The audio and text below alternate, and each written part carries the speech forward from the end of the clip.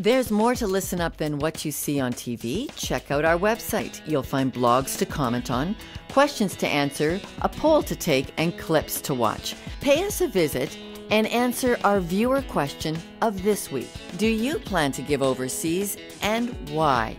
Write to us at listenup@listenuptv.com.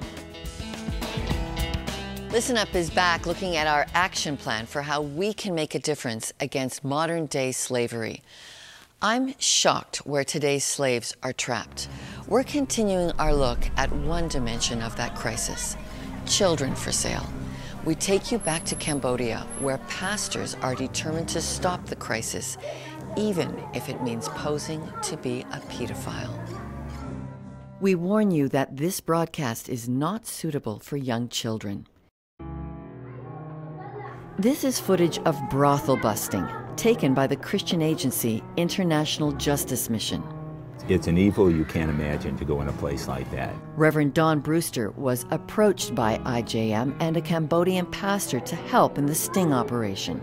This pastor needed Westerners because the place was so big and he wasn't getting any respect, or so he said he was a guide for Westerners. And then you posed as a pedophile. Yeah, and we went in, and it is so ugly. I mean, I haven't processed it fully. It's hard for me to talk about it, what you see going on, but it is such an organized crime. The price for a girl, $5 an hour for petting, $100 for sex. Don estimated the huge volume of traffic he saw had brought in $60,000 for the brothel owner in just one day. Imagine you walk into a room and this man tells you can do whatever you want to the girls, and then he parades over 100 girls in front of you, young girls. We would estimate that 80% were under 16 years of age. So here's this little girl who is thinking, I think they have conflicting thoughts. I think they're thinking, oh my God, please don't pick me. I don't want to be raped again. And I think there's part of them that says, oh my God, if he doesn't pick me, who am I and how can I get money for my family? So this former Californian pastor has been drawn into their plight. He runs Agape Restoration Center. 52 rescued girls are kept here in this highly guarded, peaceful location which we cannot tour you through. We actually have pastors who have now been aware of what's going on and have been given some training about what to do, that are actually working as undercover pastors that go into brothels and karaoke bars and provide the information to NGOs and the police. And in the last 6 months, they've rescued 10 girls. Don works closely with Cambodian pastors and IJM on the referrals to safety. I believe that the key to this problem is the church. The church here in Cambodia, and actually the church outside of the country. But the church within the country of Cambodia has the ability to change this. Back at New Hope's little school-based church, this pastor agrees. I have children, and I know that they are the gift from God. We will do everything in our power to protect them, and we want to teach them about God so that they can follow us to serve God. And by the end of the church service, Doon and Min had worked with missionary Kim to evacuate 3 children in danger. With their legal paperwork done, I rode along as Kim drove them into the network of care available to workers in Phnom Penh like Ruth Elliott. Ruth, do people sell their children because of the poverty? With all the families that I've ever worked with here in nearly 5 years of working in Cambodia, what I see is that the families that sell their children are greedy.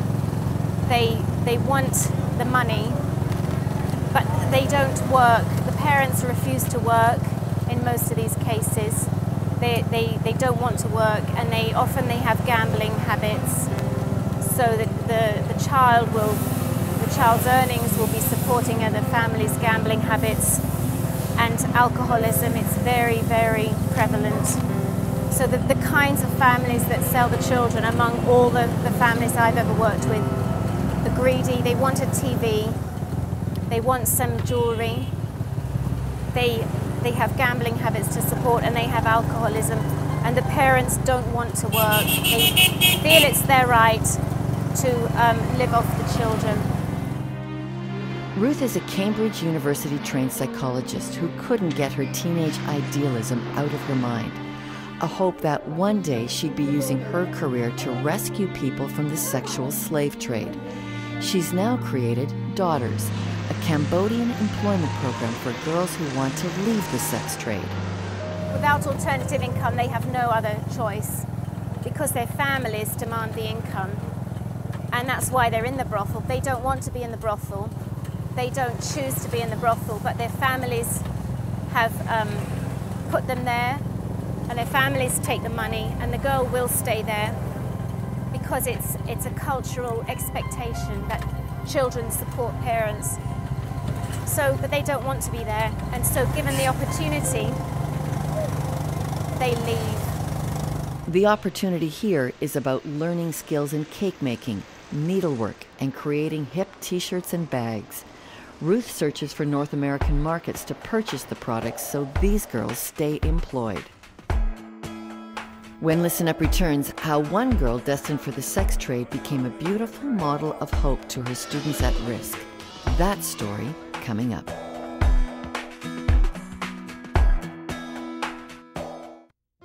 Closed captioning provided by Duca Financial Services Credit Union. Discover more affordable banking at duca.com. There's more to Listen Up than what you see on TV. Check us out at the web, and this week answer our poll question. Who gets the blame for children in the sex trade? There's a multiple choice just for you at listenuptv.com.